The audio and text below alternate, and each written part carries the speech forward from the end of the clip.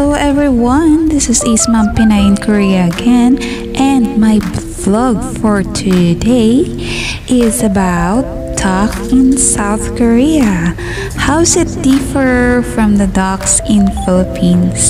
It's just a simple vlog, guys, and I hope you do enjoy this video. Thank you for visiting and watching. And don't forget, guys, kung hindi ka pa nakasubscribe, don't forget to subscribe to my channel for more beautiful videos. Thank you, thank you.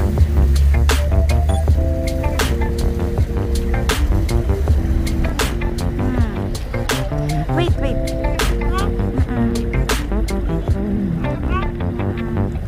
Don't move, Uma.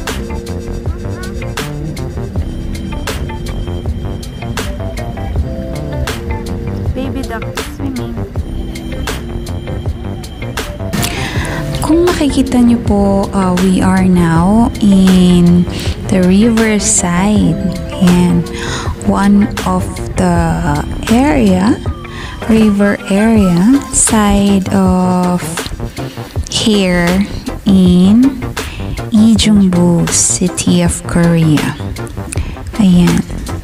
So the weather is not that cold, that's why we walk a little with my kids and watch these ducks swimming and enjoying taking a bath in the river.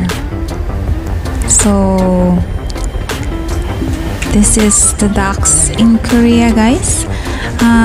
Ano kayang pinagkaiba nila sa duck in Philippines? Can you differ it out? Which is the difference? So don't forget, just comment down below what can you say about this video.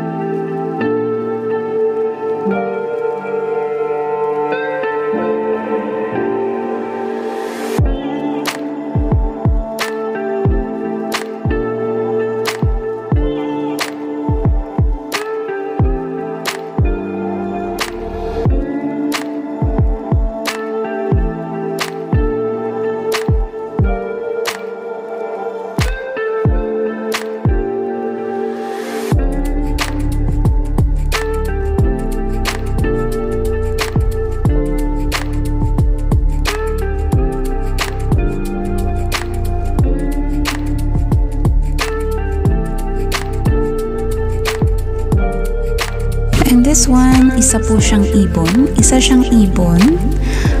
This is a bird, kind of bird. A beautiful white kind of bird na naghahanap ng food. Naghahanap ng fish to eat. Yan. Nakaka-enjoy din naman panoorin talaga naman ang nature. When you are stressed, just go out, look around, and you can enjoy the beauty of nature. Really, you can really stress. You can really stress actually without using any penny. So that's for free. The nature is art, is an art for free for us. Ayan, napakaganda. So thank you guys for watching this Ace Mom Pinay in Korea again. Thank you so much. Don't forget to like and subscribe. Take care.